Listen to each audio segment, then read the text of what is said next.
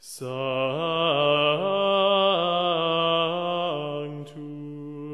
Sanctus,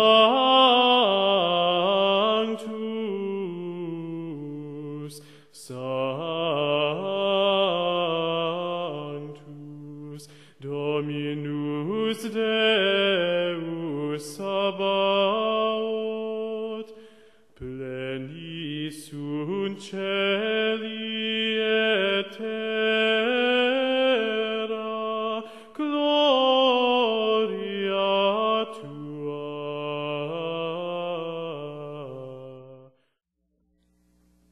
Dear Lord, we thank you for your gifts of conscience and intelligence. We ask you, Lord, to form each of our consciences in a way that is consistent with your precepts and the precepts of your church, so we can become every day a better version of ourselves. Give us, Lord, the strength to live as your examples in this messed up world. Give us the resolve to stand up for your name in everything we pursue and conquer. To proclaim proudly the fact that we are Catholic Christians. Count on us, Lord, to make this world better each day by the example we give. And this we ask in the name of the Lord Jesus Christ. Amen. In the name of the Father, and Son, and the Holy Spirit. Amen. I was telling in my group of eating and coffee drinking crowd over there that we had a little problem last week, a little miscommunication between Father Mo and I, and when I came in, I had already prepared the presentation for today, which was supposed to be the first commandment. And as he started presenting, he says, today we're going to talk about the first commandment. I said, oh, you know what? And I had to quickly go home and prepare the presentation that he was supposed to do for this week. So we did a little switching, and actually there's no really implications, because it's pretty switchable, so it's not a problem. But I got quite a surprise, and I never told him, because it was a mix of chapters and so on and so forth. So and he did a great job, so no problem. Okay, today we're going to talk about the social teaching of the church. And it's a tough subject, and we're going to talk about some things that are very relevant, some things that you know very well, and some things that may even shock you. But we're going to cover it all. And first, I'd like to start with some facts.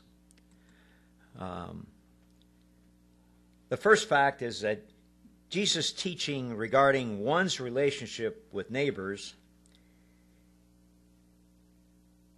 is the model for the social teaching of the church. That's the key. The true love of neighbor is based on justice. And like somebody reminded me, there is no social justice, there's just justice. The true love of neighbor is based on justice. We must render to each person his due, or her due.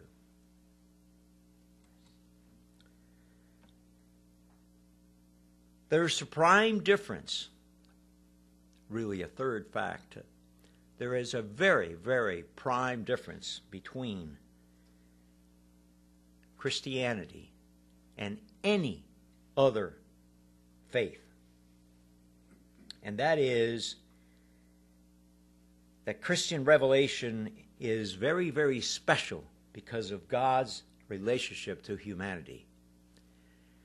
Our God is a ruler, yes, but he is much more than a ruler. He is a father for his children. He is an intimate God. He is a friend. And you won't find that in any other religion. Not in Islam, not in Hinduism, not in Buddhism.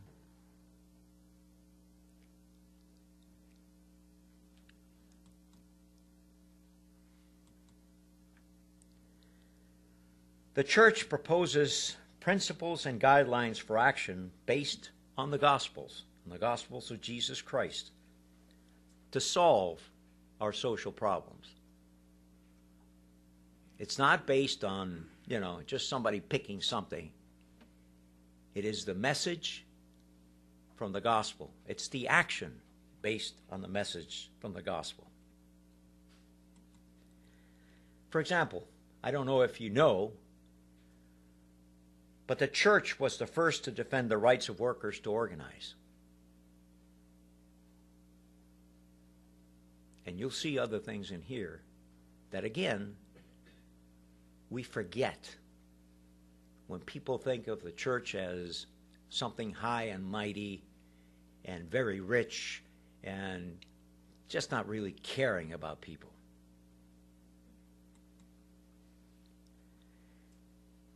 Those who practice social justice live by one motto, and that is one for all and all for one. And that motto came from a Catholic priest, Father Heinrich Piesch, a Jesuit.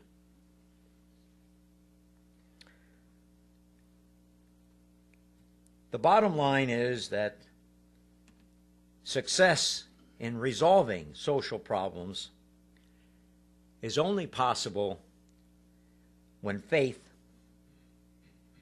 is combined with the proper use of human freedom.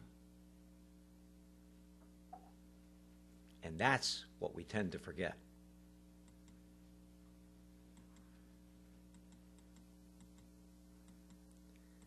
Okay.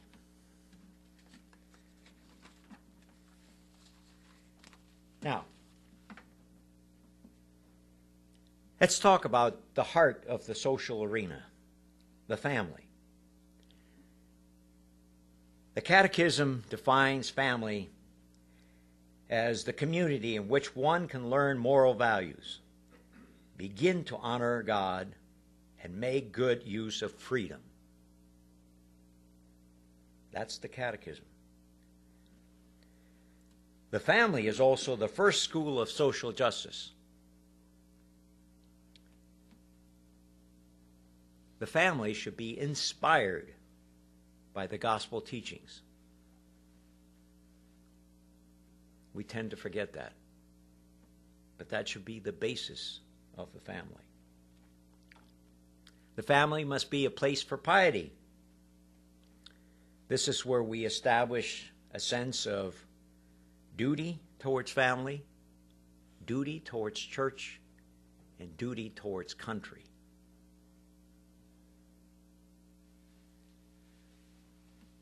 Of course, the family has rules and obligations and rewards, and we all know that. However, the hierarchical body of the family is meant to have a head, the father, and a heart, the mother.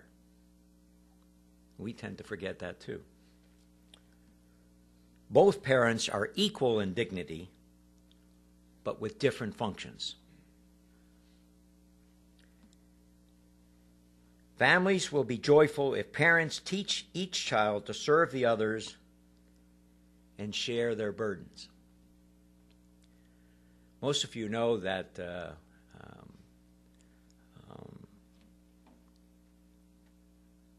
Mosiers and the Posa have a combined family in Virginia. David and Vanessa Mosier, Vanessa being our daughter, and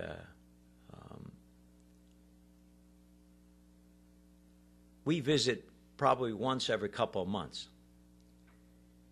And it's a joy. Of course, after 5 days and 6 kids, it's time to come home. Okay, so don't I'm not going to paint a, idyllic picture, but it always amazes me the joy that I feel when I go to visit. And it's not a joy because she's my daughter and I have 6 grandchildren and Dave has always been great to us, et cetera, et cetera, et cetera. No, yeah, that's part of the joy and happiness to see them.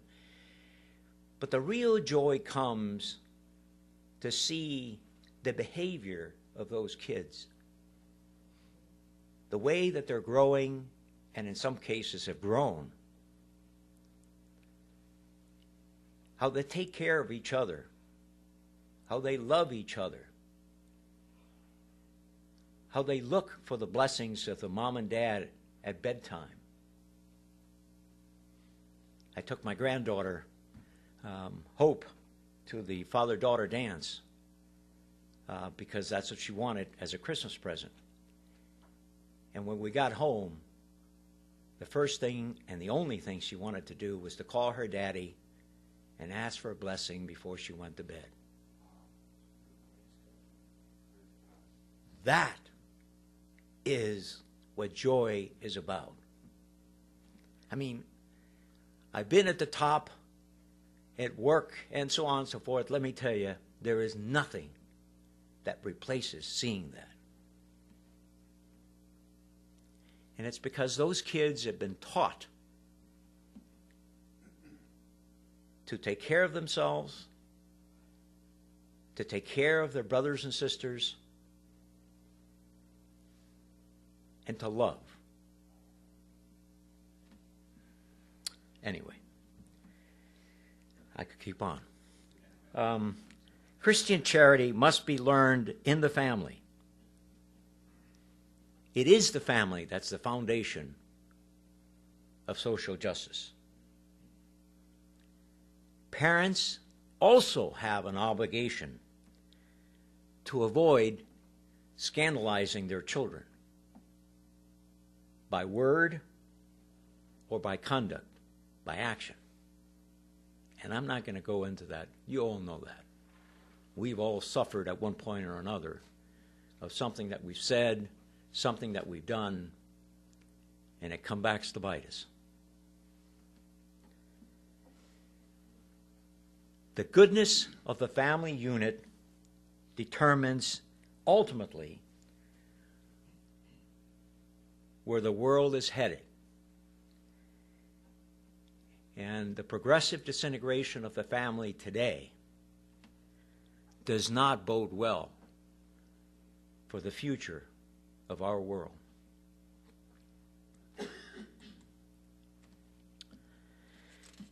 Now let's move from the family to the obligations of national governments. And how that applies to social justice. First, it must be established that communities are made up of persons who have rights. And those rights have to be guaranteed by the government.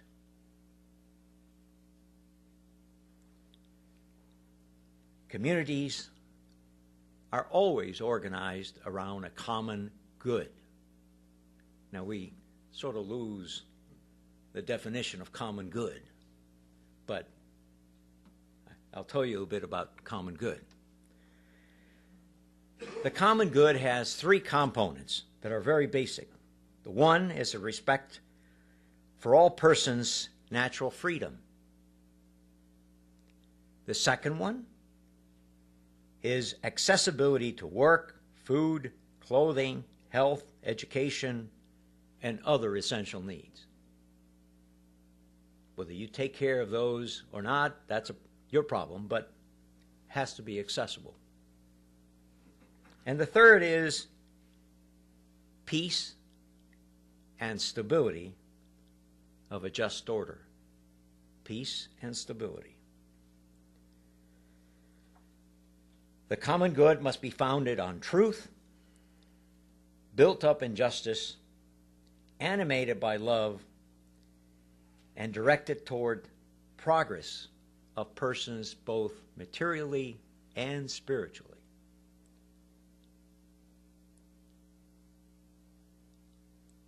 The political community, from local to state to national governments, has the duty to honor the family, the basic unit, assist it, and ensure the freedom to profess one's faith, the right to private property, free enterprise, to obtain work and housing, and ensure the protection of security and health, which also includes the right to medical care.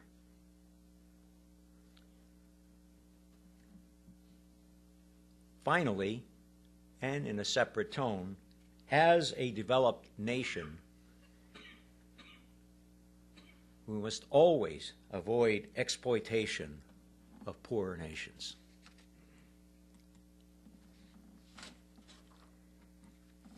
Now to the tough subject. Since we're talking about governments and government's responsibilities, I thought we ought to talk about a particular subject. That's the guarantee of religious freedom. We ought to worship God. Society must recognize our right to do so, as well as facilitate and defend the exercise of that right. This has to be treated as a fundamental right. Vatican II clearly proclaims that every human person has a right to religious freedom, not only in this nation, but everywhere. Nobody, but nobody, is to be forced to act against his convictions. I say that again, nobody. In addition, civil authority has no power to limit exercise of the right to worship God in private. Period. Vatican II says, to deny man the free exercise of religion in society is to do injustice to the human person and to the order established by God for men. That's pretty clear. So the bottom line is the state has no right to dictate anything to you that infringes upon your religious freedom.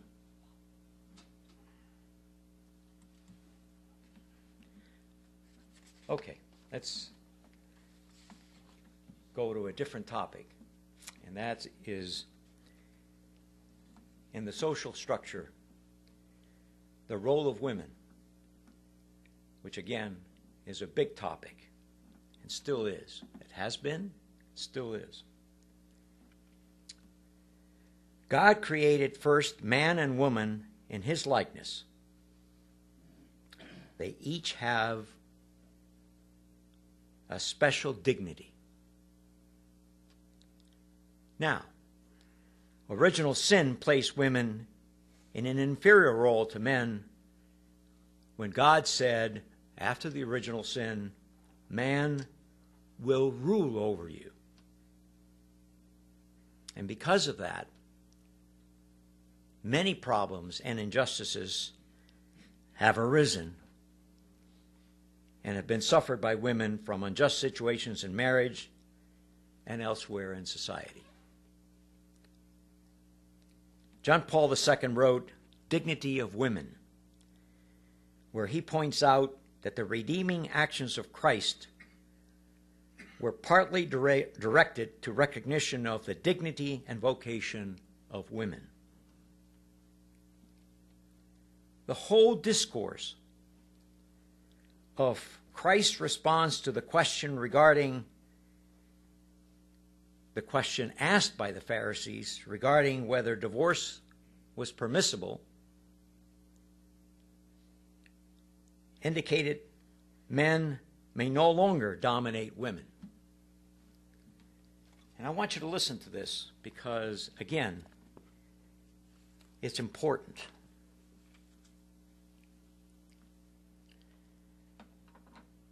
This is from Matthew chapter 19.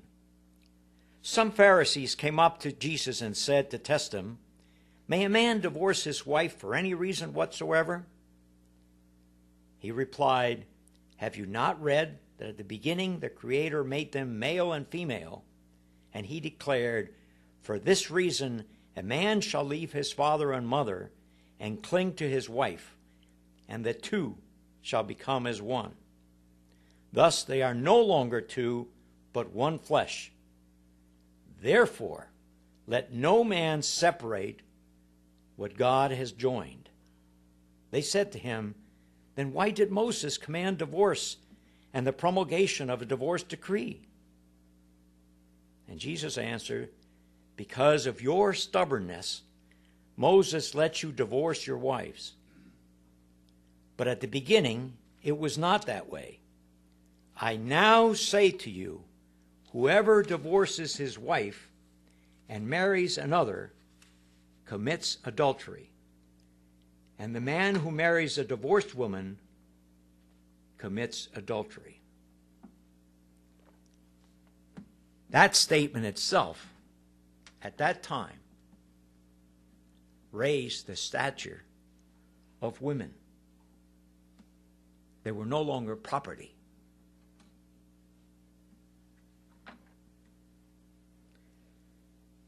Nothing in Jesus' actions directed toward women condones unjust discrimination.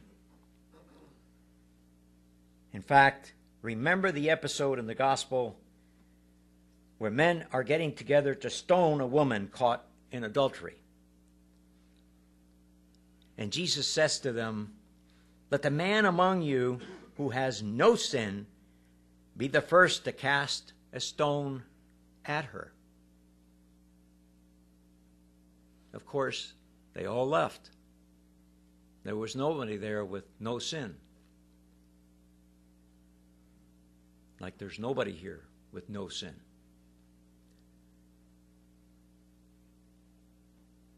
What he did there was to tell her that she was saved, but go sin no more.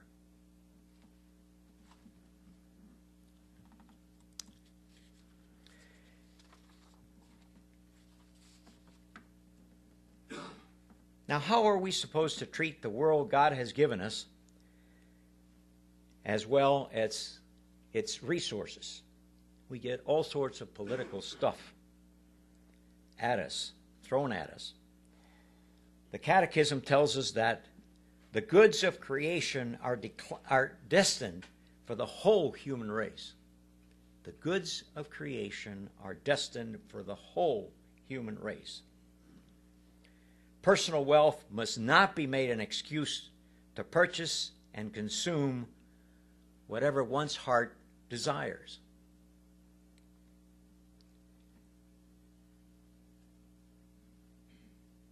It is incumbent upon each one of us to remember that the wealth we have, whether it's monetary or anything else, has been given to us as a gift from God. And we have to remember to properly use it as He asks us to do. We also have an obligation to use to use the goods of this world as God intended. We must protect the goods of the earth through responsible regulations in financially responsible way. In other words, we can't just use up and mangle the resources in the world, the resources that God has given us. It requires a religious respect for the integrity of creation. That said, God also gave us the rule of the world. We are, as human beings, men and women, the rulers of the world.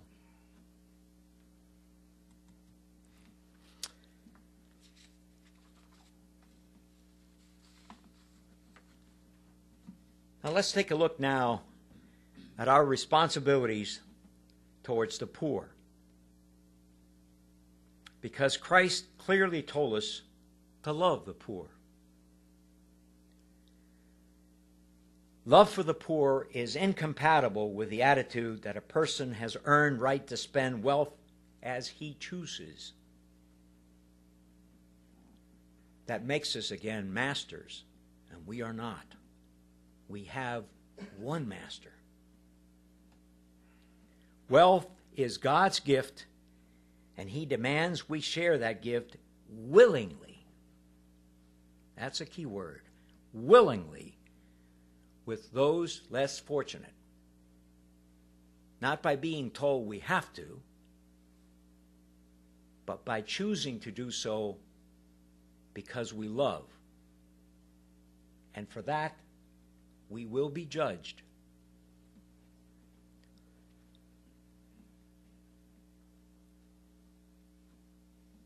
Jesus lived a life of poverty to indicate concern for the poor. And the church reaches out to the poor so that a good example might lead them to Christ's message of salvation. The church, for example, was the first to create hospitals. Okay? Hospitals for the poor.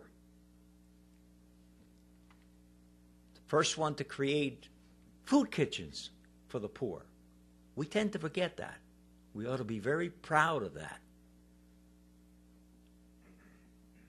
That's what the Catholic Church has done and is doing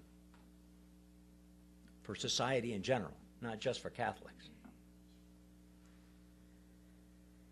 Everyone should aid the poor to the extent reasonable and possible after taking care of personal needs. And the key word there is needs. Not wants, not likes, needs.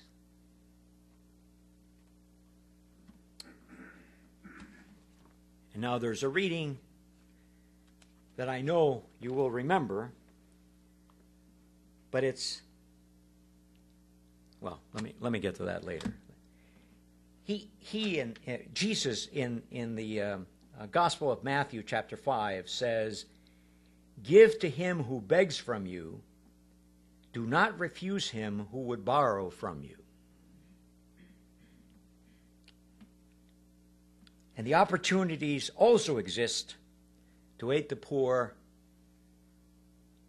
in areas of cultural and religious poverty. That's why we have catechists to teach those that are, quote, in religious poverty. Children are in religious poverty because they're coming up, growing, and not knowing their faith. The same is true for adults in the RCIA program. So it's not just material, it's spiritual.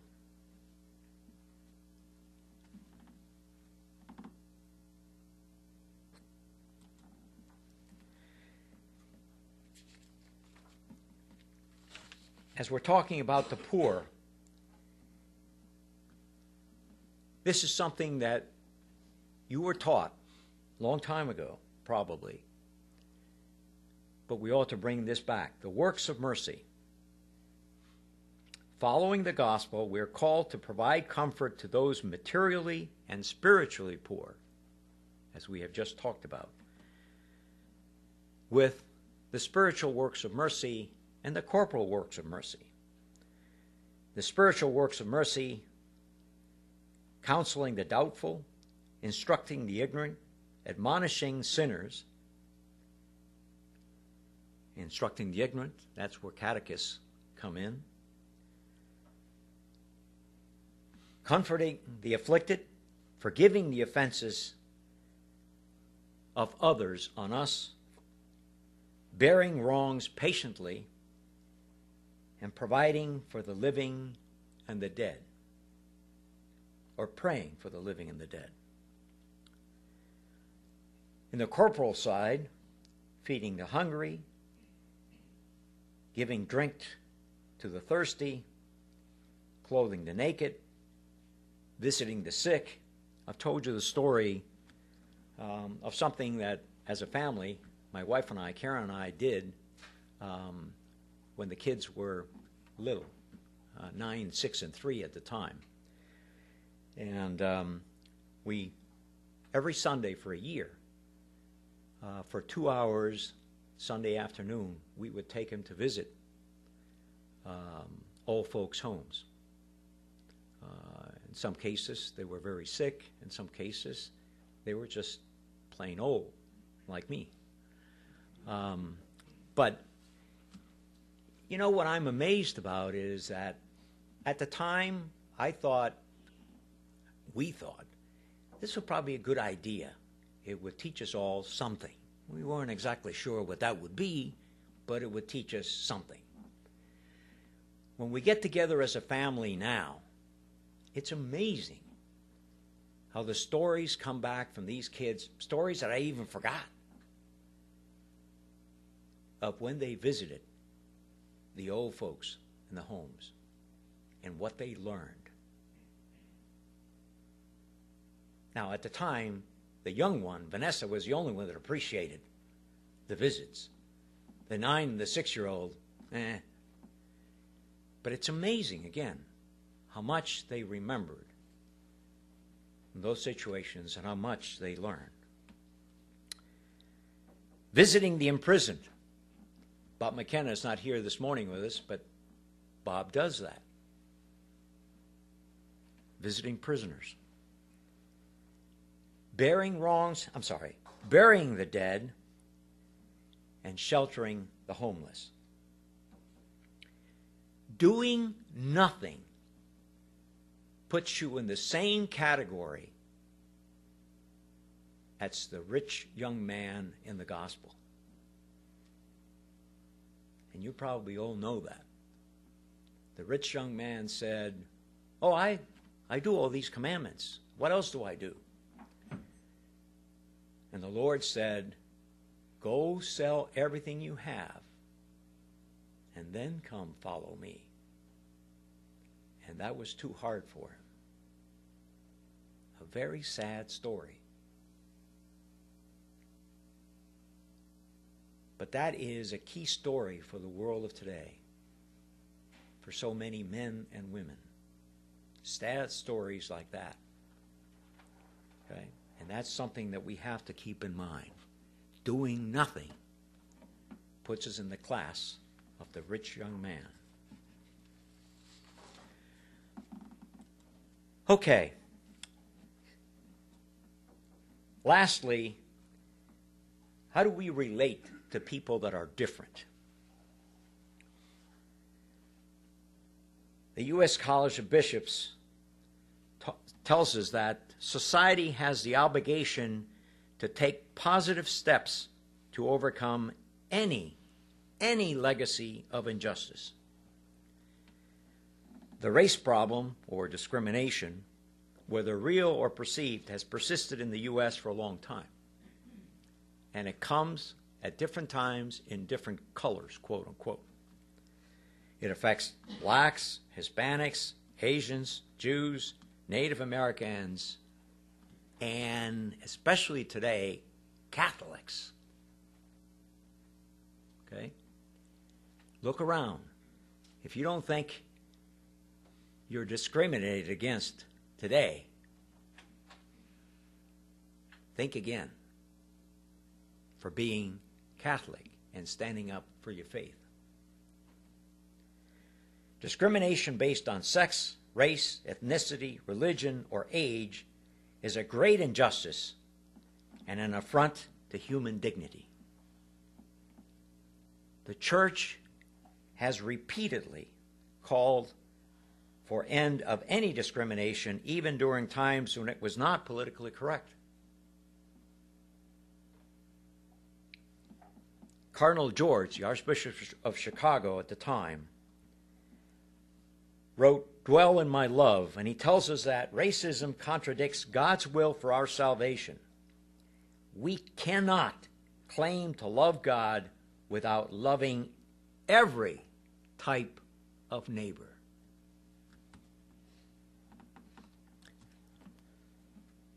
And finally, I just wanted to go through some of the key points of the social teaching of the Church. Number one, the true validity of the love of God is found in love of neighbor. You cannot say that you love God, but you don't care about your neighbor, your friend, or even your enemies. It's just not compatible.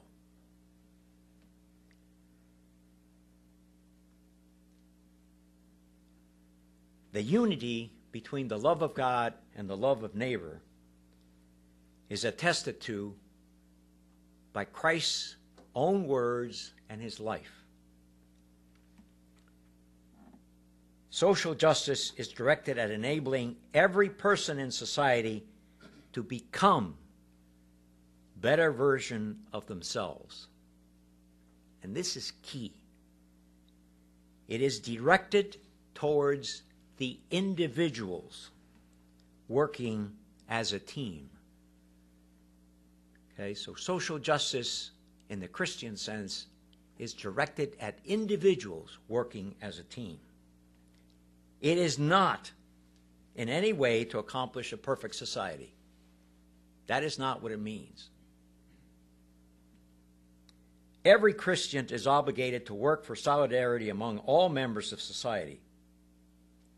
Social justice cannot exclude any person or group from its reach.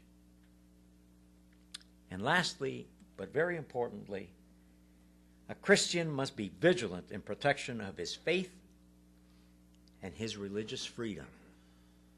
We must always stand for the truth.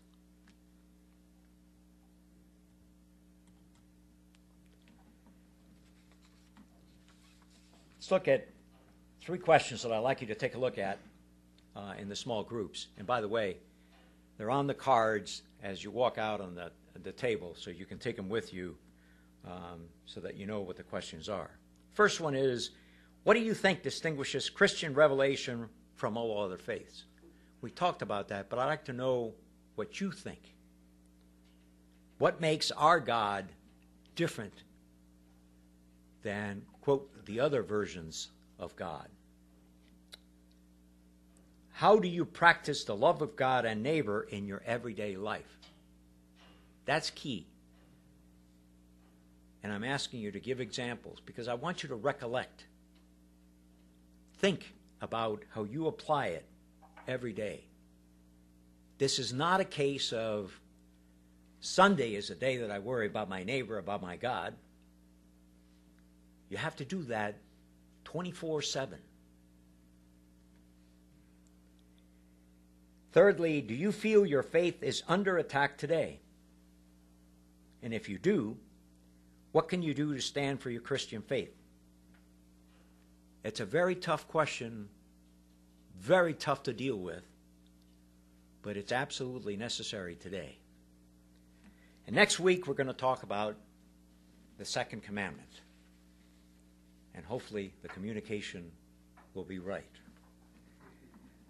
Thank you very much, and God bless. Hosanna